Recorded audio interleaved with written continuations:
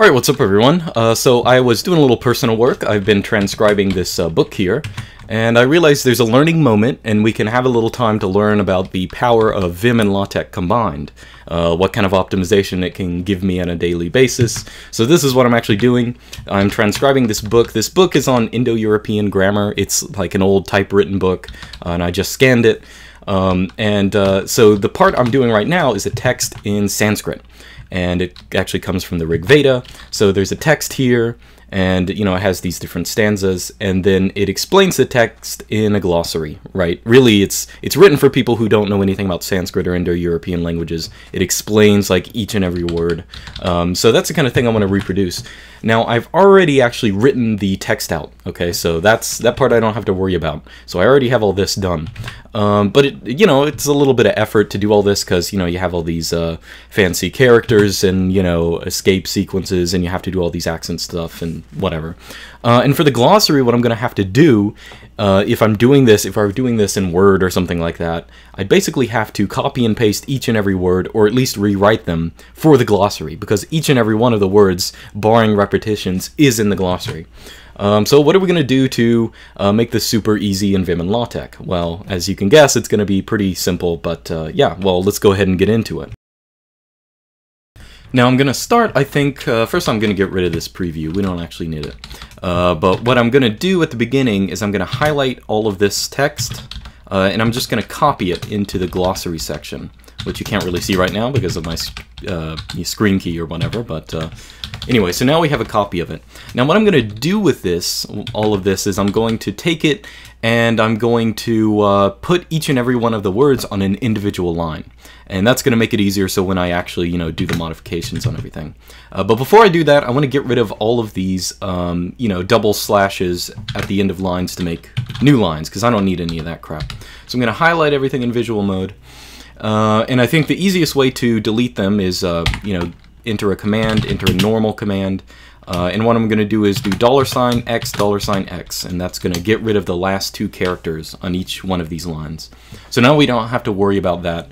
And I think I'll actually go in and, delete each and one of these extra spaces just, for fun.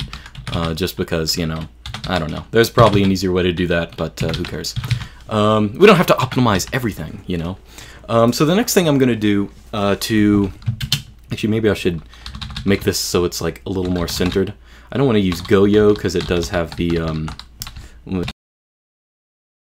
put this somewhere in the center. Okay, so the next thing is kind of a macro. And what this macro is going to do is it's going to take a word and put it on its own line.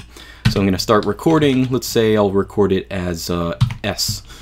So I'm going to press 0 to make sure I'm at the beginning of a line. I'm going to press capital E to go to the end of the first word, and capital E is going to include things like slashes and brackets and stuff like that. It's everything that's not white space. I'm then going to press A to go into insert mode, delete the space afterwards. Then I'm going to press return, and so that ends me on the next line. Escape and queued it in the macro. So now if we run the macro, you should see that it will basically just take the next word and put it on its own line. So let's run that, I don't know, 50 times. I don't know how many. Yeah. So that's going to run. We have left. Great. So now this is doing all the work for me. Don't really have to worry about any of this. So yeah, now we have all of our words on one line. So that puts us, I don't know, maybe about halfway there. So this is where the LaTeX portion is going to come in. Now what I want to do now is I want to have a set way of defining each of these words so they're all in the same formatting. And I think the easiest way to do that is actually have a LaTeX macro, like a kind of environment you make for a glossary entry in this situation. In each of these glossary entries, it's going to have, of course, the word it's defining, then some kind of definition, and usually like an explanation of what's going on. So there's sort of like 3 different arguments we want this macro to have. So let's go ahead and start thinking about this. So I'm going to have a new command, and that's going to be my new macro. We'll call it I don't know, gloss entry. I assume that's not used already. And we're going to say it needs 3 arguments. 3, because the word, the definition, and the explanation. So where are we going to put those things? So remember, to call the arguments, you just use like number sign and then a number. So first we'll have number sign 1, which will be the actual word. Then we'll have, let's say, a line that goes to the definition, and the definition is going to be in, you know, parentheses, or not parentheses, quotation marks. And then maybe we'll have, I don't know, just sort of a space, or maybe, yeah, we'll just have like a space, and then like number 3 if it exists, and we'll see what that looks like. And oh, we do need to have a new line as well. Okay, so that should be it. So this is going to be a new command. It's going to be gloss entry. So what we're going to want to do now is, actually, first off, I want to, let's see how many words we have. So 66 to, okay, so just around 100. Okay, great. Okay, so what we're going to want to do is put all these words in this syntax. So that should be pretty much, oh, why did I turn my screen key off? Let me turn that back on. So we're going to make another macro, and let's say we'll call it G for gloss entry. And so we're going to do capital I to go in insert mode at the beginning of a line, and we're going to say gloss entry. And then we're going to open our brackets, and of course the word is actually going there, going to go in there, so we don't need to change it. And then I'll do capital A to get after it, and we'll put, you know, close the brackets there. And then I'll put my little guide character. So this sequence of characters, you know, whenever I press space, you might know from my other videos, LaTeX searches for this, deletes it, and goes to whatever one's next. I'll show you what it looks like later.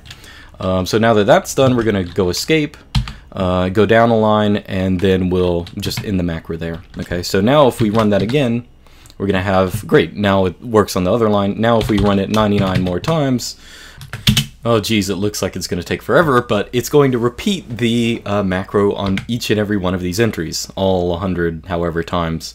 Yeah, blame the screencasting, that's why it's taking so long. But yeah, just imagine typing all of this out though. But if you do this on your own computer, it's going to be pretty quick, so you don't have to sweat it too much. But as it gets to the end, you will be very happy that you have saved all of that effort. So yeah, now we have everything in particular entries. Everything should look pretty fine, and we can, you know, check everything out. It's to the formatting. The definition is in the quotation marks, stuff like that. So now we don't have to worry about anything really. We're at the point where yeah, we're pretty much all set. All right, so final addendum. I've gone ahead and started to fill these in, just copying the book more or less.